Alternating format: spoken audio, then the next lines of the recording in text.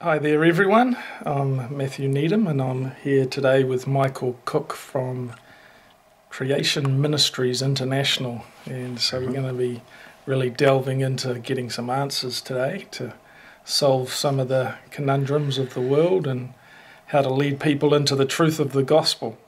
But I'm going to begin with just asking Michael how you came to the Lord and just a little bit of background to who you are, where you came from, and then how God called you to himself.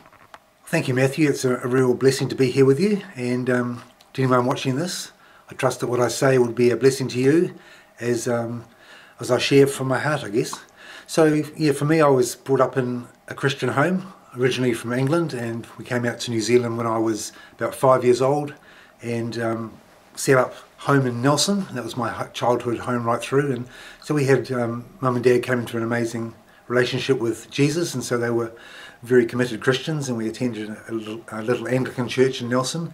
And I used to go to every boys rally, which is in the Brethren Church in Nelson. And it was one camp we actually had. We were sitting around the campfire, me as an 11-year-old, and just a simple catching up with the guys there. And one of our leaders, Mr. Gargiulio, he just gave a simple gospel message and account and just said if anyone would like to respond to Jesus. And I put my hand up. So I remember it was November 1972 as an 11-year-old is when I personally understood that God was real, and I took on my own faith at that point. And then I went through, and through my teenage years I obviously had ups and downs.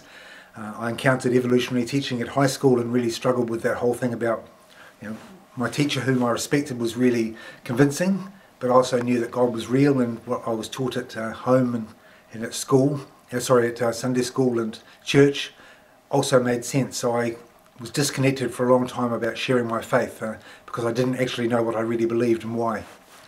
And it was later on, when I was a young married man in Hamilton, we had a creation speaker came to our church, and he gave a simple message presentation of what we call a relevance talk about why we could actually understand our Christian faith in light of the Bible being true.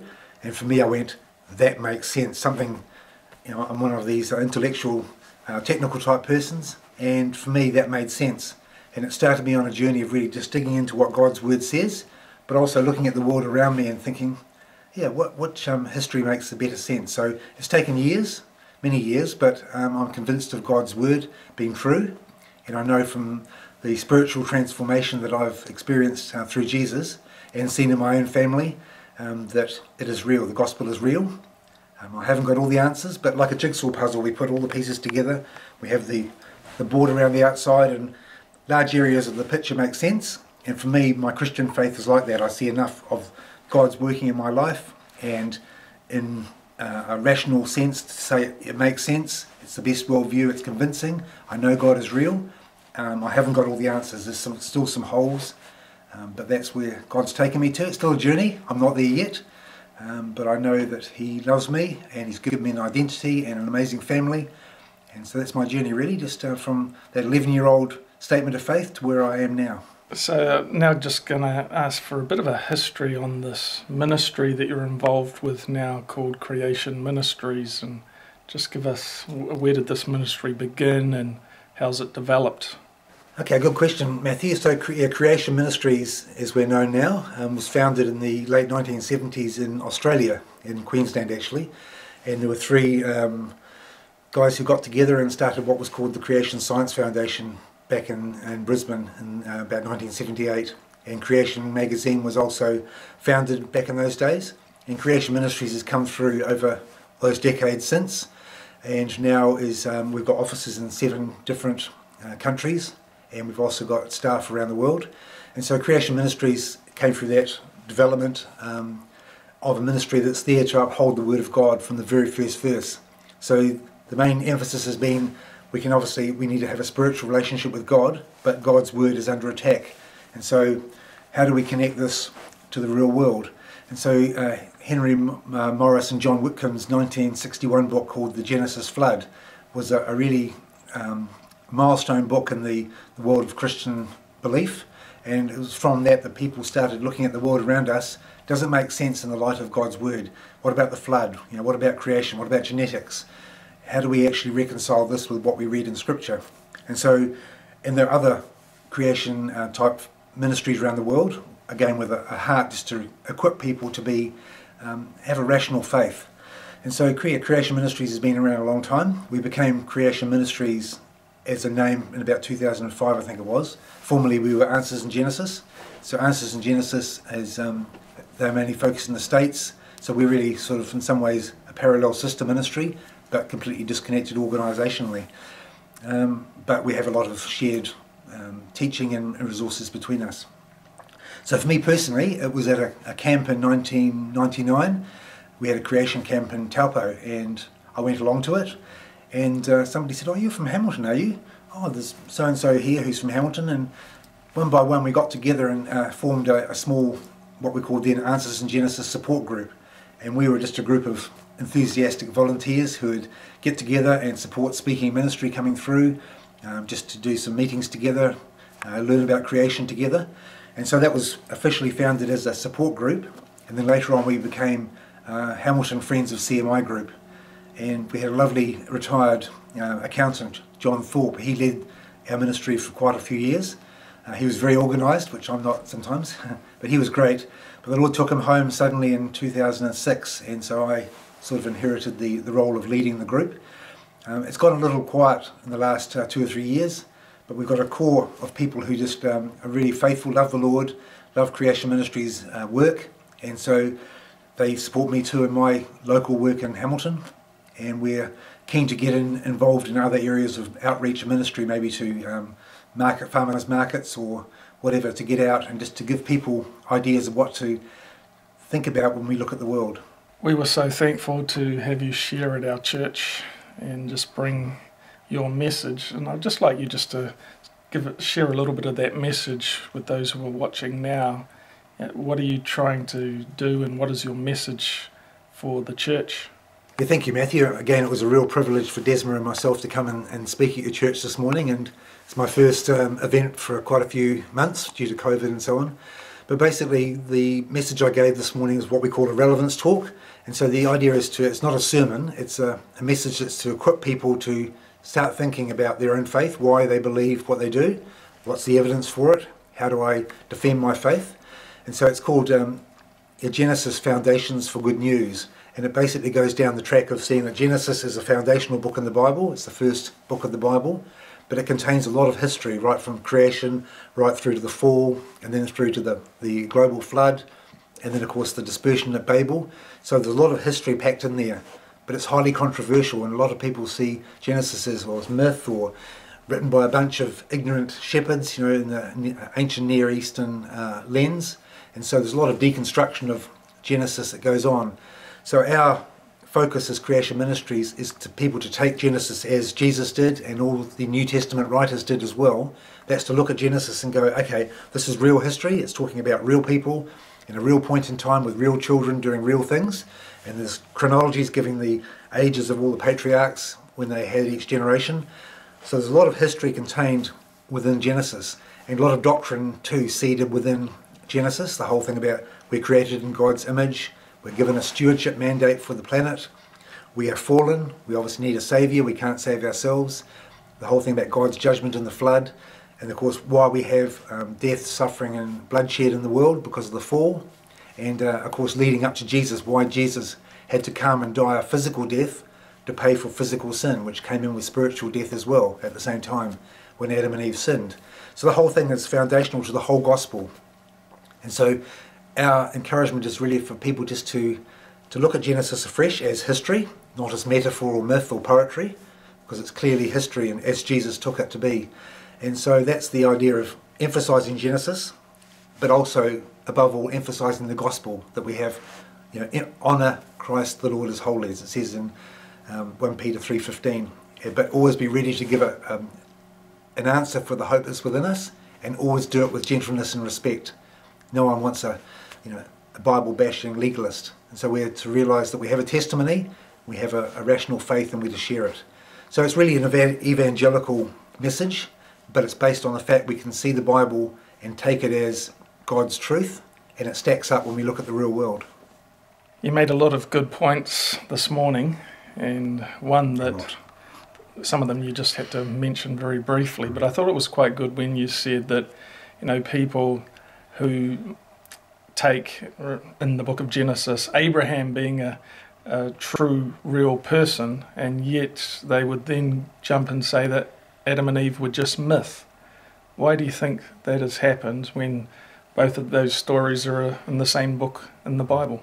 Well, that's a really good point. Why would people start to say that certain parts of the genealogy are myth and metaphor? Because, of course, Adam and Eve were pre the flood, so there's a lot of history between Abraham in Genesis 12 and Adam, in Genesis chapter 1. And so there's a lot of events that happen that are quite controversial, including, or above all, the global flood that destroyed the whole earth. And so people start to say, well, whereabouts do we try to say that maybe this is poetry up to this point and the real people start? And so, yeah, the whole thing of trying to bring in outside ideas from outside Scripture into Scripture. And we see many attempts to try to reconcile what the world is saying, the naturalistic worldview of saying that the millions of years, there is no God, everything happens slowly and gradually. So because people say, well, that must be credible, scientists have proven the millions of years and the fact that the Big Bang is true and so on, therefore we have to adapt Scripture to try to fit. And so compromising the genealogies and saying that some people are metaphors and other people are real is part of that idea of trying to adjust Scripture to fit within man's man-made ideas that are brought in outside Scripture. And one point I'd like to make is a lot of people say, well, you Christians, you disagree about modes of baptism or women in ministry or, different ideas where we have healthy debates, I guess, about the interpretation of Scripture. I agree, but what that is, people are taking ideas from within Scripture and they all agree that Scripture is authoritative. So as people grapple with different ideas, then we can say we can disagree on our interpretation, but we agree that God's Word is real. When we try to compromise with Genesis especially, we're actually bringing ideas that are not scriptural into Scripture, and that's the difference. And so I think a lot of attempts to try to compromise with Scripture aren't needed. We don't need to try to bend to the world's view. And as I mentioned in my talk, the whole thing of science, we have operational science and then we have historical science. And so the argument is not over science versus faith, it's actually over which history best fits the evidence. And that's why I tried to explain this morning that we have the same fossils, we have the same rock layers, we have the same animals, plants and people, but how we interpret that through the lens of history is where the difference is. And so yeah, I think the genealogies are really important. That's where we get the relatively short time of the history of the world from the Bible, is through those chronologies. If you add up all the ancestors going back to Adam, we end up with just a few thousand years back to creation, and that stacks up with what we see in science. So what is some of the scientific evidence that backs the Bible, and particularly how you're standing firm on the book of Genesis and the first few chapters? What are some of the scientific reasons to believe?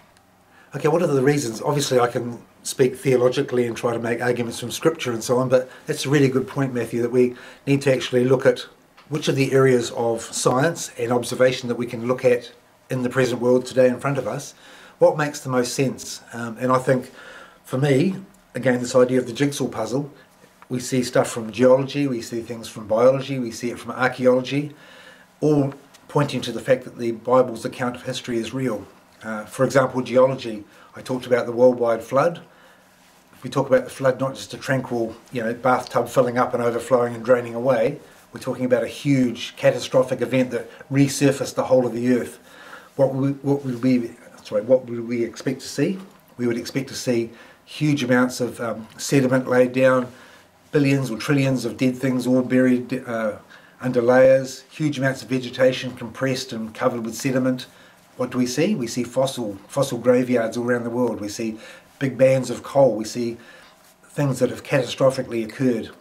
And we see layers and layers of rock with no erosion between them. We see folded rocks. We see all sorts of issues that seem to have happened very catastrophically. That makes a lot of sense when we look at the Bible's account of the flood. It doesn't make sense when you look at the very slow, gradual, grain by grain, storm by storm over millions of years. What about biology? We see what we know now from genetics, that things seem to be decaying. Our genomes are becoming more and more mutated, more and more damaged. Just as it says in Scripture that, you know, all of creation groans. You know, we're decaying, we're falling apart, not just in our own bodies, but the genome is devolving, so to speak. And we look at genetic lines, we see the Y chromosome is common to all men around the world, and the mitochondrial DNA, getting a bit technical here, but it seems to go back to three main ancestors in the women, which seem to point to the three daughters-in-law of Noah. So we see genetics and geology pointing towards the Bible being true. And we just see it again, the whole thing about evolution. Natural selection is not evolution. So we see things like dog breeding, for example. You have an original wolf-like ancestor, and you start to select for the largest puppy in the litter, and you keep selecting for the traits you want. You'll end up with something like a Great Dane. Or if you want a little toy dog that's great to play with, you'll keep selecting for small and cute, until you end up with a little toy dog, like a Chihuahua. But the key thing is, you've seen a huge amount of variety come out expressed by these genes from the original mongrel-like ancestor. But the key thing is, see, you've lost so many traits you cannot go back. So no amount of breeding a Chihuahua is going to give you a wolf or a Great Dane, or vice versa. Same with plants as well. Why are they so desperately hanging on to ancestral kinds, heritage kinds of fruit, plants, seeds and so on? They're putting them into seed banks and storing the genetic diversity away, because natural selection and artificial breeding selects away from pre-existing information until you've lost traits that you need elsewhere. That points to creation. God created the kinds, each with a huge amount of variety, able to adapt, but what we've seen downhill is adaptation, selection, but a loss of function. So speciation, yes, but one kind can never become a different kind. So the change we see is the wrong way for evolution to have occurred. So again, the Bible affirms natural selection and speciation, but not evolution. So what else would you say to a person who kind of says, well, yeah, God might be there, but I still believe in evolution? Do they coexist? What's your view on that? That's a good point, isn't it? So, as I mentioned in the service this morning, evolutionism and atheism are linked. So, as I made hopefully clear, that all atheists must believe in evolution. But can Christians believe in evolution? Yes, they can. And I want to emphasise again that if somebody's struggling with, are you saying that I'm not a believer, I'm not a Christian because I believe in evolution? I'm not saying that. You know, we are saved by grace and by grace alone, not by works or what we believe. But I would respectfully say that when you say I believe in evolution, or God used evolution to create, have a think about what that actually means, not just scientifically, but scripturally. You know, to go down the track of God using a process that took millions of years, the whole fossil record showing bloodshed, pain, thorns, thistles, disease, cancers, you know, horrible ways to die, recorded for millions of years. You know, what sort of God, a good God, is going to get to the end of that and say, he looked at everything he saw and behold, it was very good? That doesn't go down the track of the God I believe the Bible talks about. And what about Jesus too? He affirmed Genesis as real history. Was he wrong? You know, was he just a good guy who was a man of his times? Why did Jesus have to die a physical death? I've come back to that again. You know, Hebrews 9:12. Without the shedding of blood, there's no forgiveness of sins. If evolution is true, why did Jesus have to die? What's the gospel all about? What are we being saved from? You know, what's the future in Revelation when God recreates, you know, new heavens and a new earth? What are we going back to? More bloodshed and evolution? And so you see the whole gospel falls apart. And also the evolution destroys the uniqueness of man. You know, it clearly says in Scripture that we are made in God's image. We're not just an evolved hominid that God happened to infuse a spirit into. You know, we are made uniquely in his image, and we are special. We're not an animal, although we share biological design similarities with some animals, but we are different to animals. And so I think our self-worth and our view of our identity is so important to understand that God's a creator. He loves us, and he's given us a world to steward as well, to care for, not to worship, but to care for and to do our part to share and develop it in a way that honours him. Well, thinking about all these fossils, don't they prove that evolution, that millions of years were needed for creatures and that we can show it in the fossils? Well, fossils, of course, are a great tool used to say, well, here I have a fossil, and unfortunately it's in the car at the moment, but excuse me, fossils, of course, is a record of something that died and has become preserved. So a fossil is just a fossil. So that's held up as a fossil must take millions of years to form. So imagine I have a fossil here, and so here's great evidence for evolution. See, fossils take a long time to form. The millions of years must be true. But as I pointed out, the same evidence can be used for fossils, can be great evidence for the flood and for rapid burial.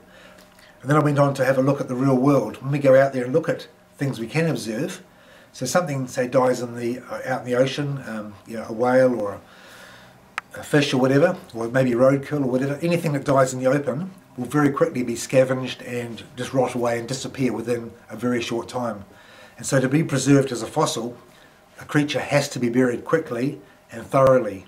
And I didn't mention it this morning, but one of the other issues for burying large creatures, if you have something like a whale or a dinosaur, elephant, something really big, it's a little bit gross, but as things decompose they start to gas up and they go for a phase where they'll actually float and then they'll sink again as they start to fall apart.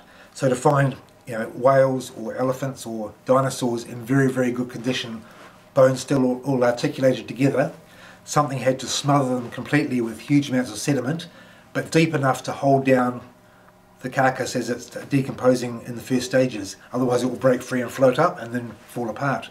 And so you're talking about meters, sometimes tens of meters of heavy sediment to hold down a big creature. And we see these huge fossil graveyards that go out, thousands or millions of creatures buried together, all jumbled up, covered over, amazingly well preserved, all sorts of different species. That doesn't happen in any local flood that we ever see today. That amount of uprooting and burying of animals and plants needs a catastrophic event far beyond what we can ever observe. So the idea of the present being the key to the past doesn't stack up. The flood was a one-off catastrophic event that reshaped the whole earth, and so we can't observe catastrophes or things with that energy occurring today. And so the Bible's account makes sense when we look at what we see in the fossil record. You've been coming back to Noah's flood a lot, and I just want to ask you, well, how did Noah get so many animals on the ark? Was there enough room for all these species? How could that be possible? And the standard idea we have is that Noah took onto the ark, millions of beetles and thousands of different species of all sorts of animals, and just totally ridiculous. How can you believe that? It may have been a reasonably big craft, 150 metres long. That's quite big, but come on, how can you fit in these millions and millions of species? Well, the key thing again, that Scripture always talks about kinds, not species. So as I've emphasised too, that species are a thing that we observe. And so I want to just break down one straw man that sometimes is held up against Bible believers. They say, oh, did God create all the species in creation and they stayed the same? No, that's a straw man that's very easy to destroy.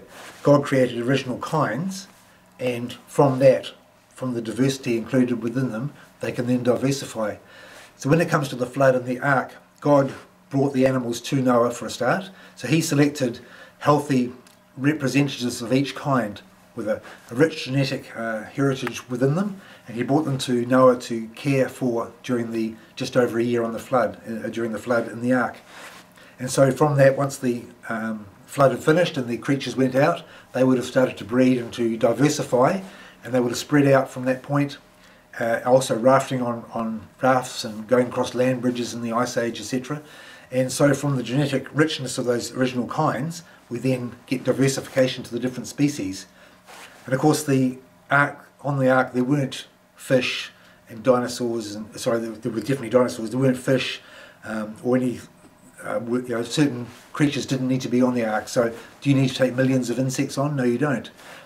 A lot of things would have survived outside the ark on floating log mats, insects and things on rotting carcasses and so on. So a lot of the diversity of things, fish and so on, would have been badly damaged, but would have actually still survived in the flood waters. And so it clearly talks about God took air-breathing creatures and birds onto the ark, not species of every type in the world. And so we've got a really good resource and many articles on our website on creation.com talking about how feasible is Noah's Ark, how do they deal with all the feeding, all the waste materials, etc. It's very, very well covered and very plausible as well. So no, they didn't take millions of species on. They reckon there would have been about 16,000 individual animals on the ark, with an average size of that of about a chicken in size, including dinosaurs. Yes, dinosaurs were on the ark, but did they take on a 50-ton behemoth? No. God would have just brought in small juvenile dinosaurs that were able to come off the ark, sexually mature to be able to breed and to grow from there. An interesting thing about dinosaurs is that they clearly went through a series of growth spurts, putting on huge amounts of weight and size within the years once they got past their teenage growth spurt, I guess, up to the huge ones you saw later. So it makes good sense that dinosaurs were on the ark as land animals, but not the big ones. Obviously what we would refer to as dinosaurs, they're mostly extinct. So why do you think that has happened in light of God wanting to preserve creatures? That's a great point, isn't it? Because we know already that the flood would have caused a huge loss of genetic diversity, so the animals that survived on the ark would have been only a small subset of what was there before the flood.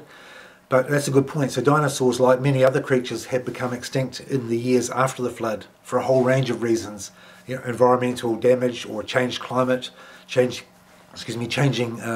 food sources, and of course the impact of man, whether it's hunting or deforestation or whatever. And so dinosaurs were just like any other creature that suffered pressure. So after the flood, you would have found the world was very different. The climate, the ice age occurred after the flood. We would have seen loss of certain animal prey or different types of plants, maybe nutritionally were less. And so there would have been a big pressure, especially on large creatures like some of the dinosaurs, where their food requirements and so on were bigger than other creatures which maybe were more adaptable. But also the whole thing about the input of mankind. So before 1841, dinosaurs were called dragons. And so there's many, many accounts from cultures all around the world, including here in Aotearoa with the Taniwha and so on. Some of those things obviously were like spiritual beings, but or have a spiritual mythological content, but there's also that idea of dinosaur-like creatures all around the world. St. George and the Dragon, was he one of the last dinosaur killers, and so on. So you see all these cultural stories of dinosaur-like creatures right up until the last few hundred years around the world in different cultures. And so we believe that the dinosaurs didn't go extinct with the meteor 65 million years ago. Instead, they just basically, by attrition, habitat loss, disease, changing environments, impact from hunting and so on, they eventually became extinct. What you're talking about kind of reminds me of the book of Job, where it sort of alludes to these various creatures that we don't really know what they were. So do you think they were dinosaurs?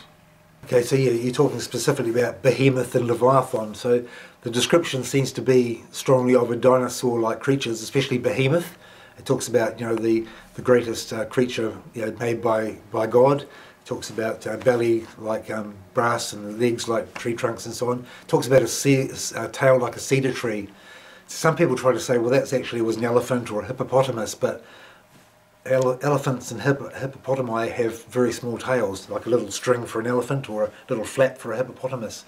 So the only creature that seems to be to stack up with this idea of a huge tail like a cedar tree would be a sauropod dinosaur, something like a diplodocus or something. So we don't know for sure whether those creatures were actual creatures, but they seem to be. Job is talking about creatures, God was telling Job about creatures he could observe and see. Now what Leviathan was, it's a little more complicated, being a sea-dwelling creature, whether it's a Chronosaurus or something, we don't know. So, but the imagery and the description of those two creatures does seem to point to real creatures that were formidable, sizable, and very impressive or very awesome to people who would observe them. Yes, I was thinking that might just be interesting for some people to know that the Bible does possibly talk about dinosaurs. But I just want to come back to the Ice Age and the Stone Age. I thought you did give some interesting answers this morning, especially about how, people sort of ending up living in caves might have actually come about. Well, you explained it well, so I'll let you talk. Yeah, we had an excellent question there this morning again about the Ice Age, and again, I won't go into too much detail here, but saying that the Ice Age would be an expected outcome of the flood, a global flood of the magnitude of the flood of Noah's day, that we'd expect the Ice Age to be a result of that. And we believe, based on evidence, that that would have occurred soon after the flood increased to a maximum and then decayed, meaning it lasted for about 700 years, 500 to 700 years, whatever, of the Ice Age, which again caused huge amounts of change around the world. But not all the world was frozen up as well. Only about a third of the whole Earth's surface ever was covered with ice during the peak of the Ice Age. And interestingly, a lot of the mid-latitudes were very, very richly vegetated. Vegetation, of course, very rapidly spread back around the world again. And a lot of those areas were very well watered and moist, with the Sahara Desert, inland Australia, places like that are now deserts, were very lush and rich after or during and after the Ice Age because of the greatly increased precipitation. Anyway, but of course, after the dispersion of Babel too, when God took the people and they disobeyed him, he said, spread out around the world, be fruitful, multiply, and steward the earth. They said, no, we're going to stay here. We're going to make a tower to be like God, reach to the heavens. So God had to judge their belligerence and their disobedience by separating them by language, but I believe also by family lines genetically. So they went off to different places around the world, moved away from Babel, carrying away a subset of their genetics and also a subset of the technology that they had. And so you would have found small bands of people moving out, not having the technology of their community together. So you imagine today something happened in New Zealand where a catastrophe happened and we were all suddenly forced out of our homes, had to go and try to survive out in the open. How many of us would actually know how to go out and to make some cement or to smelt iron and make something? We wouldn't know, would we? And so often people will go for the easiest way out to survive, to go and live in a cave and to make some tools with what's around you. So a lot of what we call the Stone Age was actually really intelligent human beings just making use of what they had based on the circumstances they found themselves in, with a loss of technology, a loss of community because of the Babel dispersion. So that's, in some ways a simplistic answer, but there's a lot of evidence that even today people live in caves. Caves are great shelter. They provide comfort and warmth in some places, and so you can actually survive and make a way living in a cave. And if you're nomadic, moving on from place to place, finding shelter like a cave would make good sense.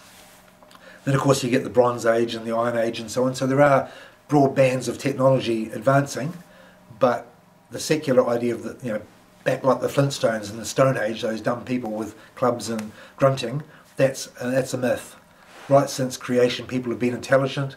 It talks in early Genesis about making musical instruments, forging metal tools and so on.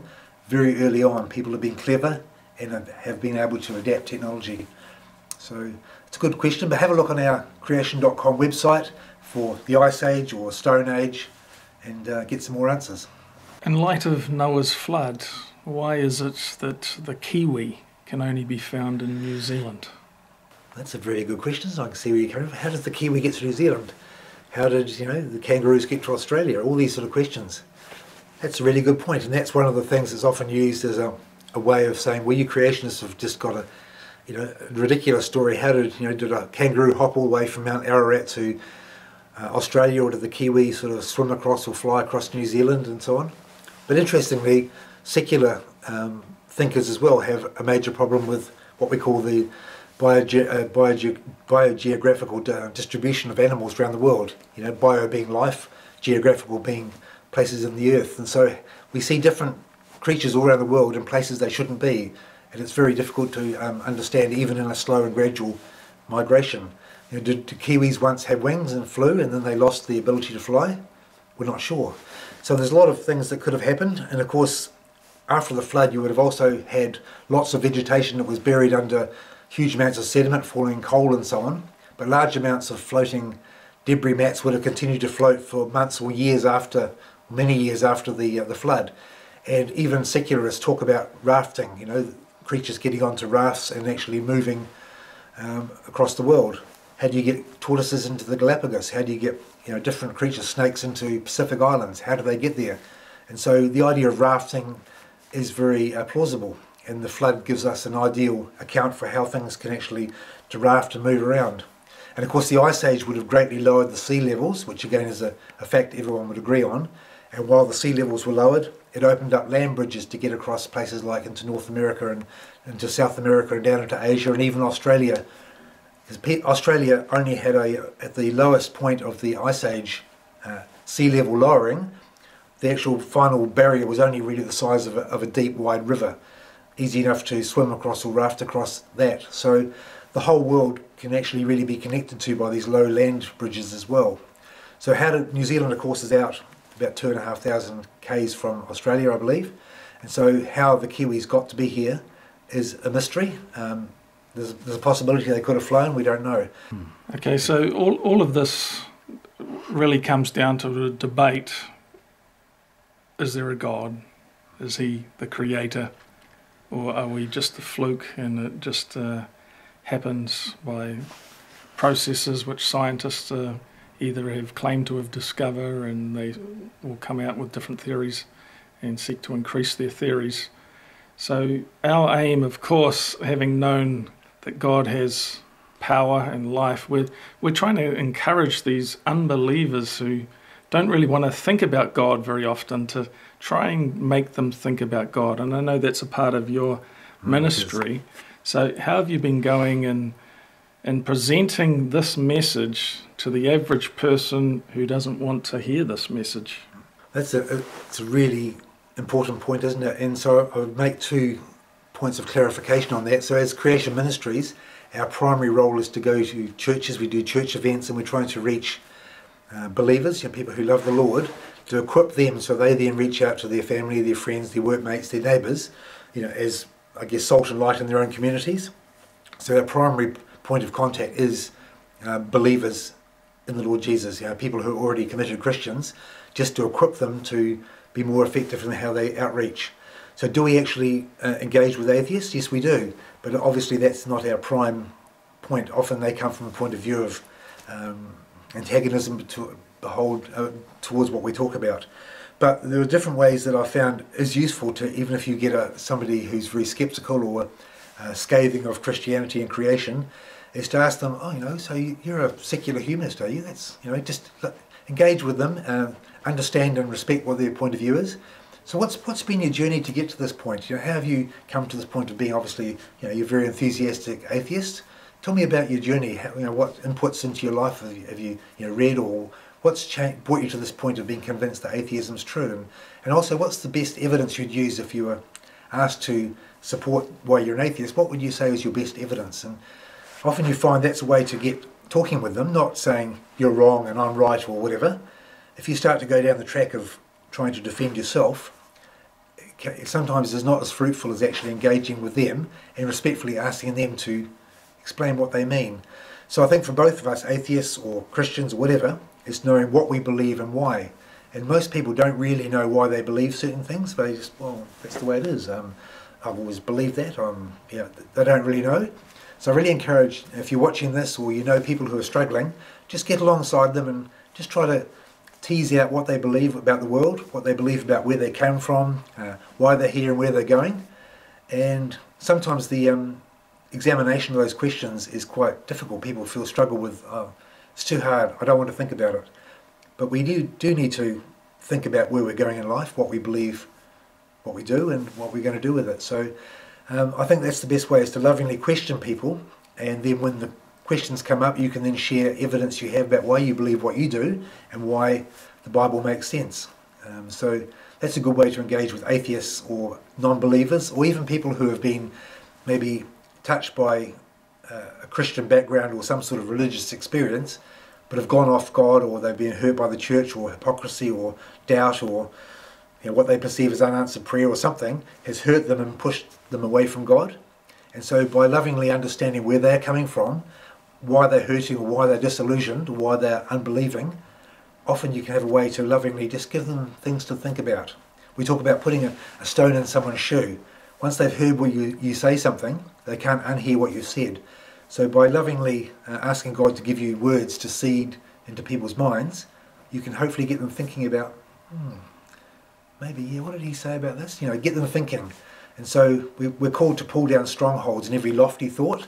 And sometimes people have this intellectual barrier holding them back from coming to God. And we can just help to dismantle, take a few bricks out and help to get them thinking outside the square. So a main way that you're seeking to train and equip Christians to have answers to share with their friends or unbelieving neighbours is things like your website and your Creation magazine, and you've got so many different books and materials. So let's give people ideas and why they should contact your ministry and why churches or pastors should invite you to come and share at their church to release this kind of material through their people and just spread this message. Yeah, thanks, Matthew. Yeah, so as a Creation Ministries, we're basically non-denominational, non-political. We're donation funded, but we do sell quite a number of resources. It's not our main income stream, but our reason for producing all these sort of resources, and many of them are free off our website. So I really encourage you, first of all, to equip yourself by going to creation.com, and you'll find there's a search engine with about 13,000 articles you can download, you can read. There's YouTube channels, there's podcasts, there's video clips, PDF files, heaps of resources for you to equip yourself, all for free.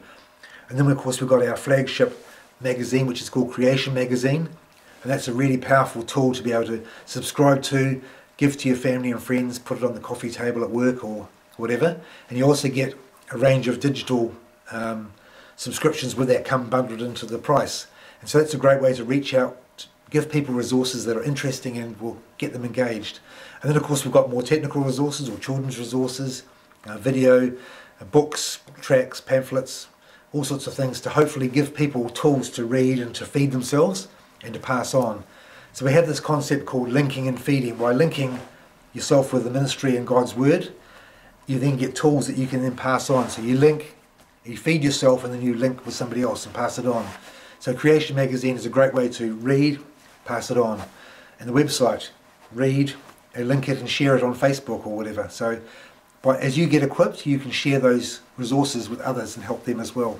We're starting to cover a lot. I don't know if there's anything specific else you have to say, just to encourage people to actually believe in God. Yes, I really want to emphasise again that we live in a very fast-paced world, and a lot of things go on. People get very distracted with social media and entertainment and life generally, the pressures of life.